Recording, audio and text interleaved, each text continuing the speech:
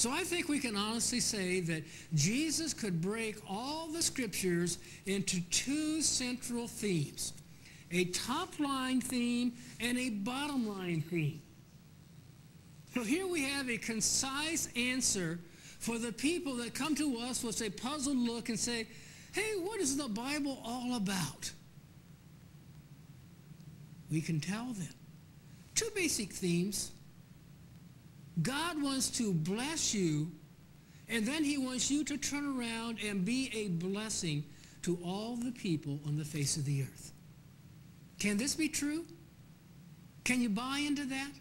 Let's put it to the test. The gospel tells us of the expert of the law that came to test Jesus. And he asked him a question, which is the greatest commandment in the law?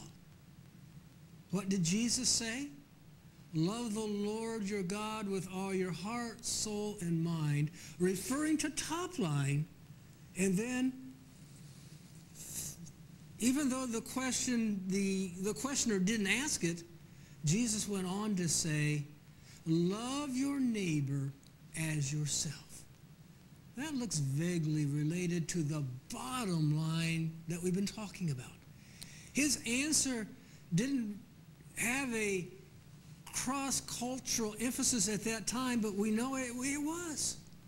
When that seeker asked, but Jesus, who is my neighbor? What did Jesus bring in? He brought in an example of a man from another people group, a Samaritan. This was a cross-cultural emphasis. So again, we see Jesus breaking the scriptures into two themes, top line and bottom line. Our blessing and our responsibility. Look at the 10 Commandments. The first 4 of those commandments deal with our relationship to God. Top line stuff. The next 6 of the 10 Commandments deal with our relationship to the bottom line. Our relationship with man on a horizontal level. Is that new to you? Probably not. You've probably heard phrases all your life like, to know him and to make him known. Or your vertical relationship to God and your horizontal relationship to others. But now we clarify this. Our purpose is to make him known to all nations. That is a horizontal relationship. It's a cross-cultural relationship. But it's been there the whole time.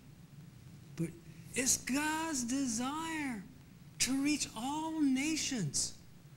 So obviously, if I focus only on the top line of the covenant, and I come and I say, I repent of my sin. I want to receive the blessing of salvation. So God bless me. Bless my family. Bless my church. Bless my community. I'm a top-line believer. I've missed half of Christianity. The other half of Christianity is turning around with the blessing that I have received and going to a cross-cultural emphasis and reaching out into the world.